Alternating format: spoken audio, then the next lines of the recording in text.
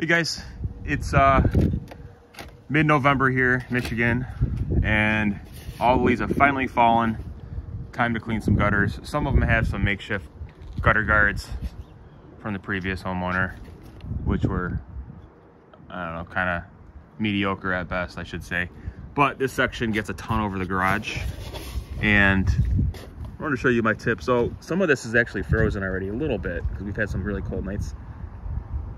So this stuff won't blow out with the leaf blower. So my tip, and of course, unless you have really good rubber gloves, I'm just using these latex gloves, and obviously see they're already ripping apart, but these are probably a size too small. So what I do, I'm using a little mini garden shovel, pushing it out.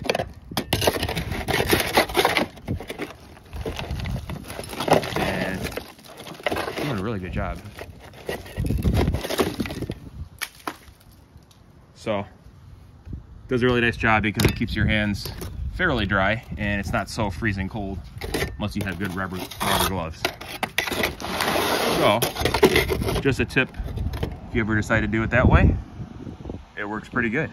So over here, it's not too bad, I already got some, but make sure you take care of this before the salt or the snow and ice really start to fall. So, or before it gets too cold.